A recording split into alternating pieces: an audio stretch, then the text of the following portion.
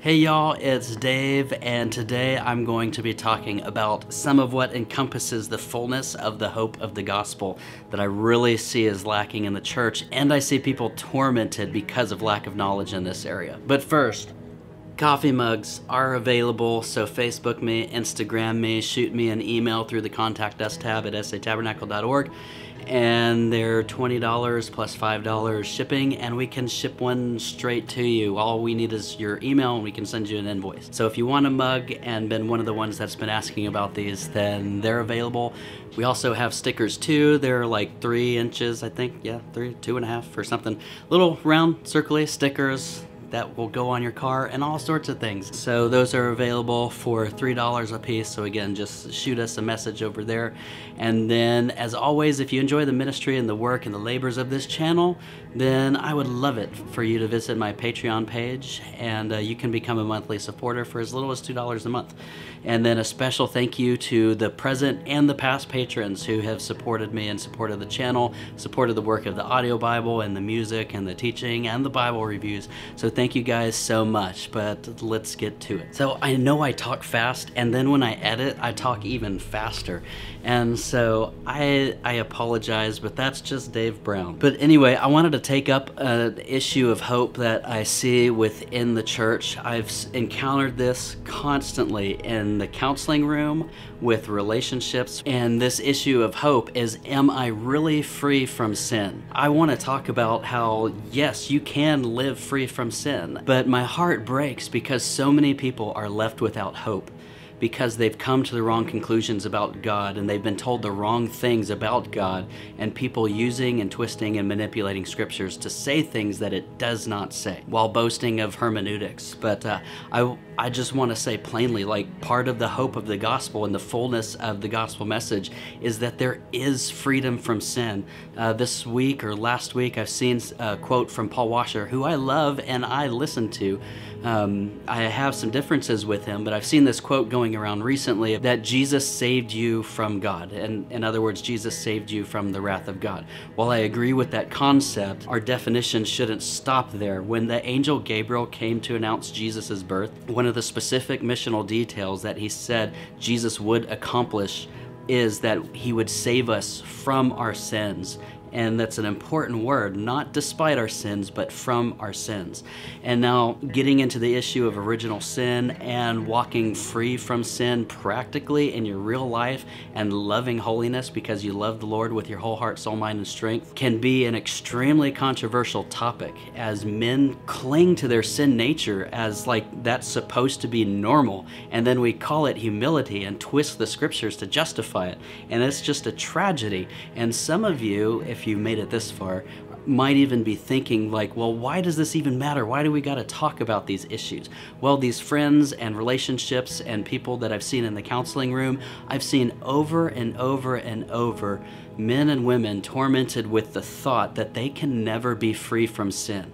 And they're crying with tears, I want to be free from this because it's causing me harm, it's causing those I love harm. If you've seen my testimony, which I'll link at the end of the video, and the end screen is my freedom from pornography, from abusing my wife.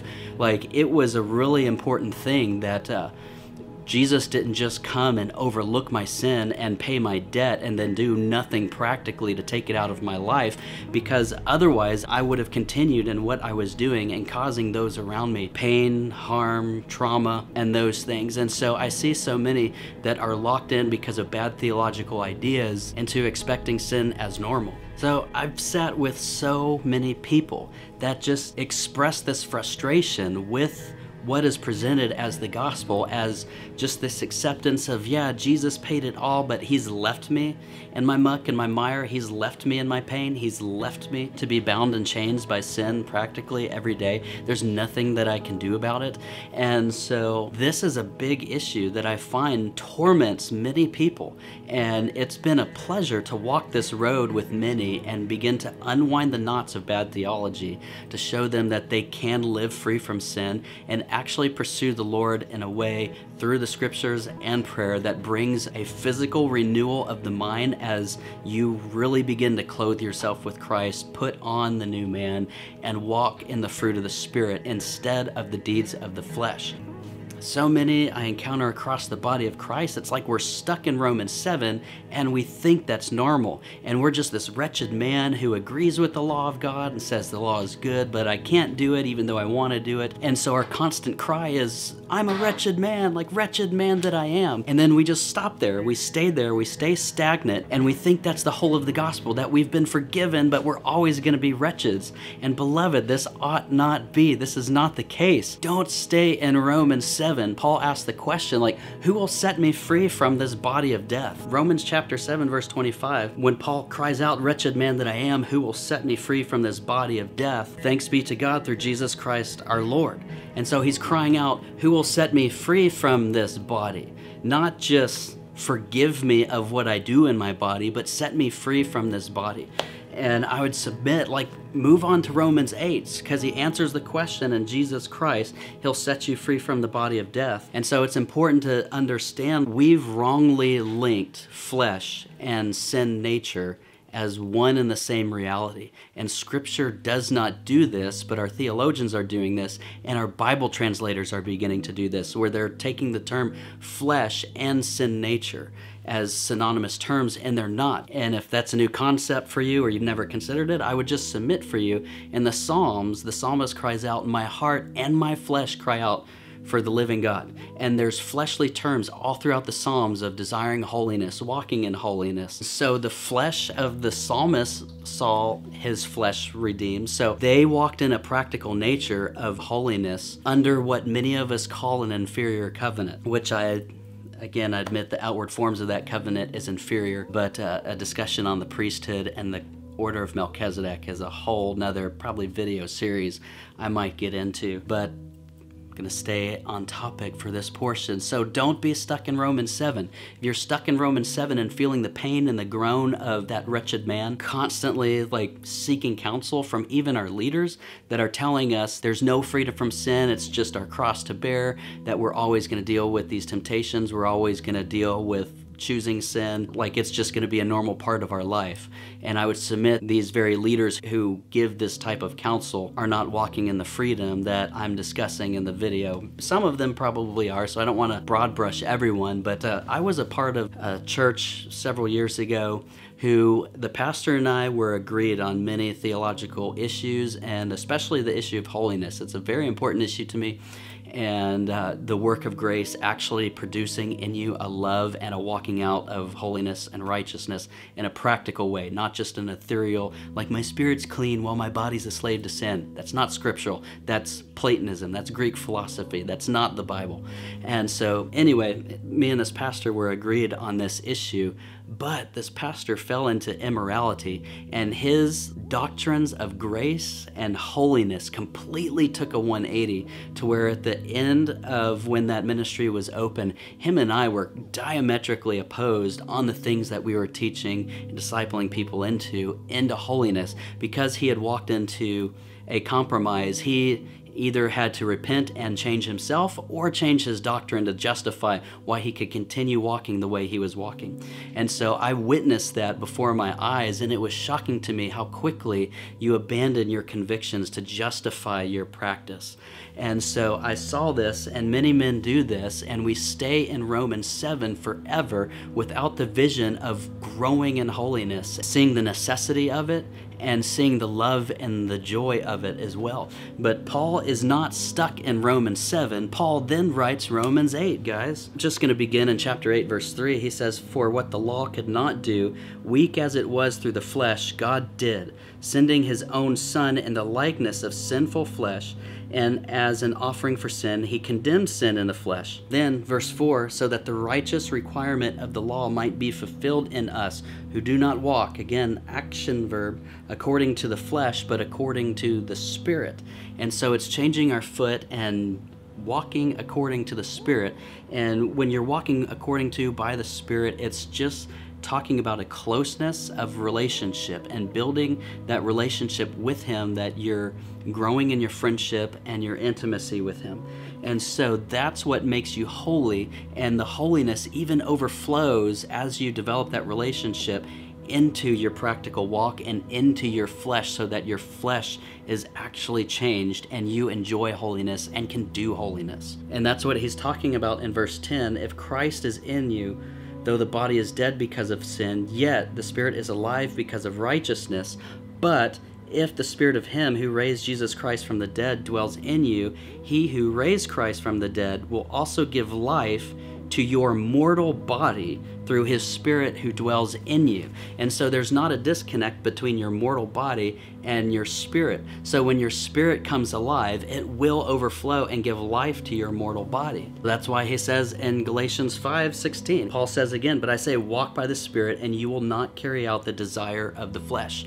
Walk by the Spirit and you will not carry out the desire of the flesh. Titus 2:11 highlights the same principle, and this is the work of grace. The work of grace is not a cloak of invisibility. It's not a cover-up. It's not just a legal forgiveness, but it's actual, practical holiness that is built and fortified in you, heart, mind, soul, body. Grace comes in to teach you to deny ungodliness and worldly lusts and live soberly and righteously in this present age is the work of grace. And so yes, the unmerited favor of being forgiven, but more than just being forgiven, it says in 1 John, Jesus came to destroy the works of the devil. What's the works of the devil? Sin and the effects of sin, not just ethereally, but really and practically, so that he can establish his kingdom for real on this physical planet and bring heaven and earth together as one in Christ, in you. And so he's going to do it, and don't deny him his power to make people holy. I love Leonard Ravenhill for his quote, and I'm just going to paraphrase the idea. The greatest miracle that the Lord does is to take an unholy man out of an unholy world, make him holy, put him back in that unholy world, and keep him holy in it. I wholeheartedly agree. Every page of the New Testament screams holiness and righteousness for the sake of love, that he has the power to do these things. But so many of us are locked into our ideas of what original sin was, and that we're born sinners, and that we're always going to be this way, and we're born with this sin nature. And I wouldn't deny sin nature, but there's a big importance on understanding where the sin nature comes in. Does it come in at birth, or does it come in afterwards? And before I get into this part of the conversation, because I know many of you already have, if you've made it this far again, you already have your bias and you're just like chomping on your verses ready to pounce. And so I would like to disarm that if I could, so that you would actually have an open heart and an open ear and hear a few things, because the same ones that just beat people with intellectual prowess and claim hermeneutics, many of their own concepts fall apart when you hold them to the same standard that they're supposedly holding everyone else to. And so 1 Corinthians chapter 15, and I'll start kind of this segment with just this verse. Listen to it, and you apply your own hermeneutic principles to this verse. 1 Corinthians 15:22. For as in Adam all die, so also in Christ all will be made alive. Apply a consistent hermeneutic to that with your interpretive grid, and how do you not become a universalist at that point and accept that all men will go to heaven and no man goes to hell? Because it says all men died in Adam, so all will be made alive in Christ. And so I just kind of wanted to present that as a question first to ask, like, how do you apply a consistent hermeneutic to that with an interpretive grid that says through Adam's act came our sin nature by birth? And I would submit that's not scriptural. I was just reading through a lot of the historical confessions, and many people have taken the scriptures to justify their own ideas, when the very scriptures, like in this creed, like the very scriptures they're using deny what they're saying, that men are born with the sin nature. And one of them is in Romans chapter 5. So I'm going to go over there in verse 12. And so I'm going to read it slow and listen to the progression and the sequence of things. It's very important, because it shows how our sin nature actually comes and when death sets in to every man. Because no one's denying our need for Jesus. No one is denying our need for the cross. I am personally a little bit weary of the argument of, well, you just have a high view of the fall of man. That's a silly thing to say. I think I have a biblical view of the fall of man. Trying to create like false exaggerations, it's pointless to me. I just want a biblical view of the fall of man, especially because I see where the bad ideas of this have tormented so many and kept them in prison houses of sin and shame. And so in Romans chapter 5, verse 12, again, listen to this progression. It says, therefore, just as through one man sin entered into the world, I think we would all agree that that's Adam, just as through one man sin entered the world, and then death through sin, and so death spread to all men. Why?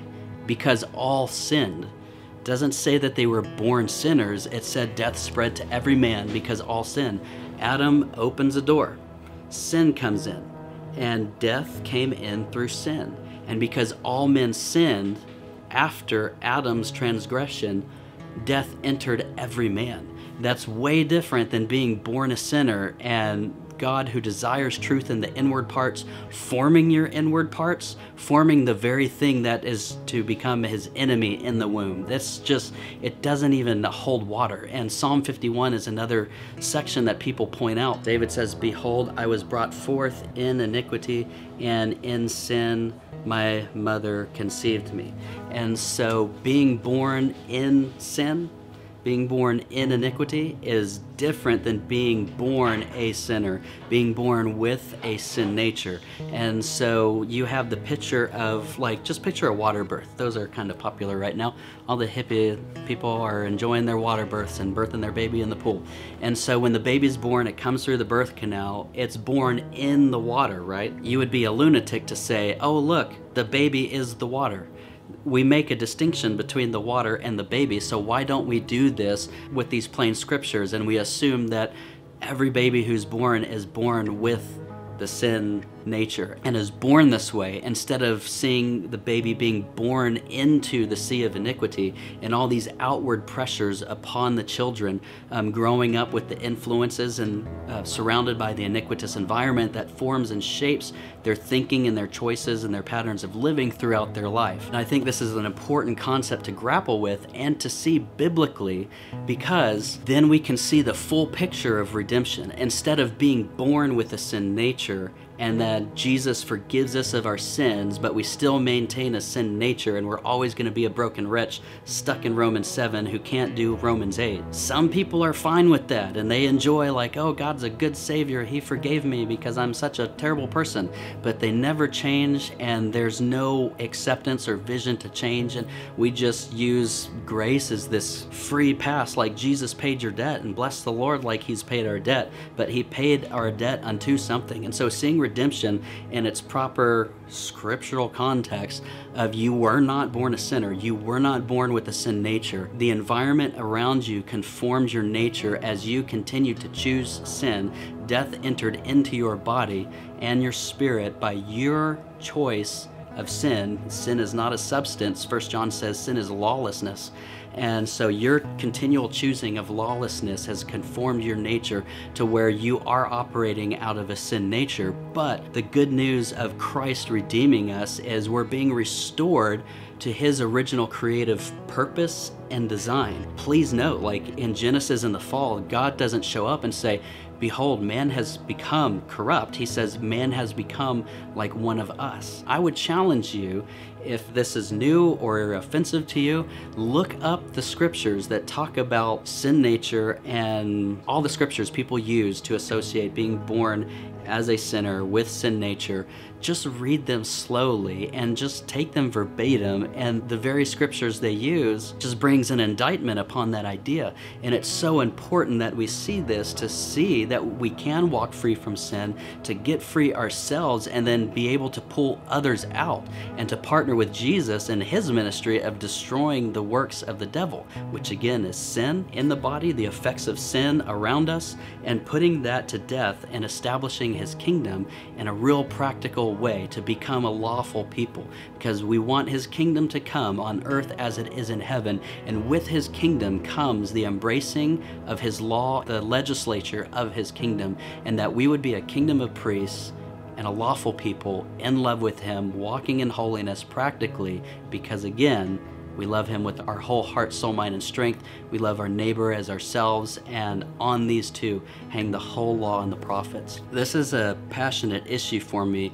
because of my time in counseling with people and developing friendship with people, seeing the torment behind this, even seeing demons torment, and you see how the enemy uses twisted interpretations of scriptures, twisted doctrines, and plants these as seeds in men, and then he's able to work in behind the scenes and just keep people tormented, keep people bound in this area. And so I'm passionate about this. I'm passionate about seeing people legitimately get free and giving them hope and watching them walk in the hope of you can really renew your mind according to His word, and it will affect your practical walk. It will set your mind free. It will bring healing and life into your body. I don't know why people wouldn't want that. I don't understand just the constant offense that rises up around this issue, and seeing men who claim I'm a new creature in Christ just fight vehemently to maintain and justify their sin nature as if like that's normal and that's God's creative intent. Like, no, He desires truth in the inward parts. He desires a humble and a contrite heart. And so being able to let go of your defense of a foreign nature, an enemy that should not be present in your body, embrace Christ in the fullness of the gospel, and actually live holy. And so, again, this is a big controversial issue in the church, and I don't understand the controversy because the scripture is very plain. But one of the scriptures that comes up as an argument against this is 1 John. At the end of chapter 1, it says, if we say that we have not sinned, we make Him a liar, and His word is not in us.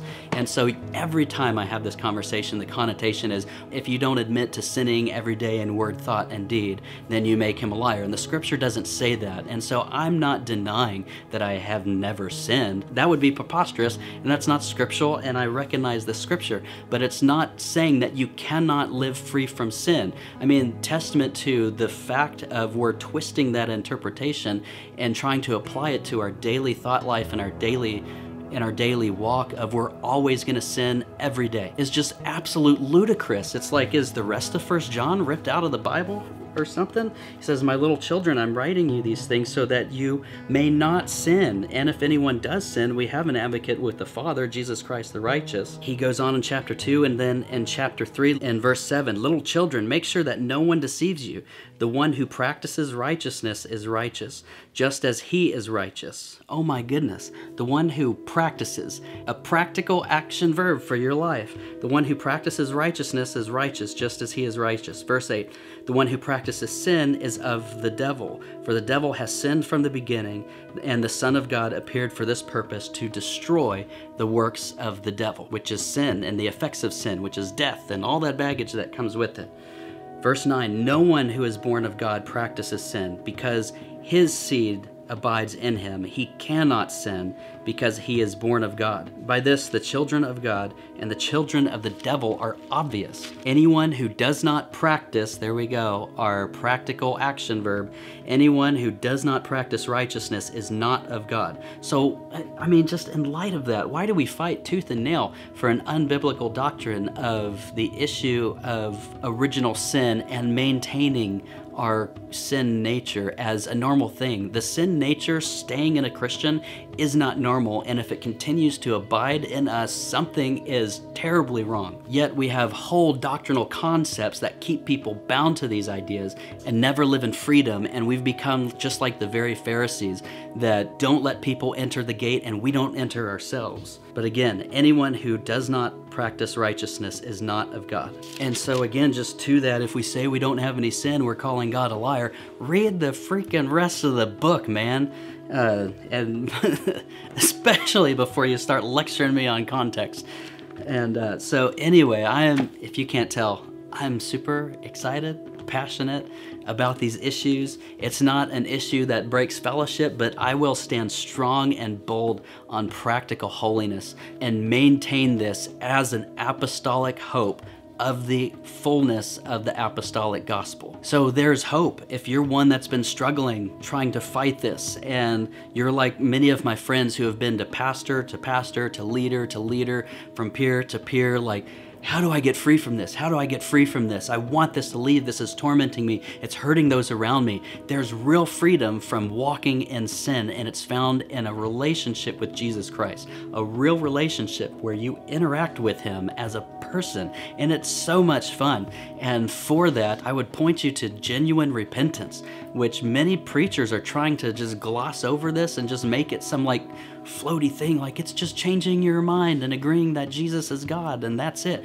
No, it's repenting, it's confessing and forsaking, like the scripture said. It's a confession of your mouth. Yes, is a change of mind, but your change of foot proves that you had a change of mind in the first place. So you confess it, you change the direction of your walk, you change your foot, and you forsake those things that are causing you to stumble and are an affront to Christ, and you embrace Christ at the cross and then let him grow you up into maturity. And for that, I would just submit my playlist of Restoring Delight in the Word. Learn how to grow, discipline yourself in the Word, in prayer, constantly before his presence, filling your mind with what he has to say in Scripture, and journaling your prayer times, and be completely absorbed and given over to that, and you will renew your mind according to his word. He promises these things in Scripture now for this life as a real practical reality. So there's hope and freedom from the things that are binding so many. And I'm passionate about tearing down stupid theological ideas that keep people bound as a slave of sin and tormented by demons. And so anyway, I had said a couple months ago that I was about to get a little bit more theological on my channel. I know I have the Once Saved, Always Saved video on there and my thoughts on that, and so I'm just kind of going, you know, taking it slow, because I know with these issues will carry some controversy.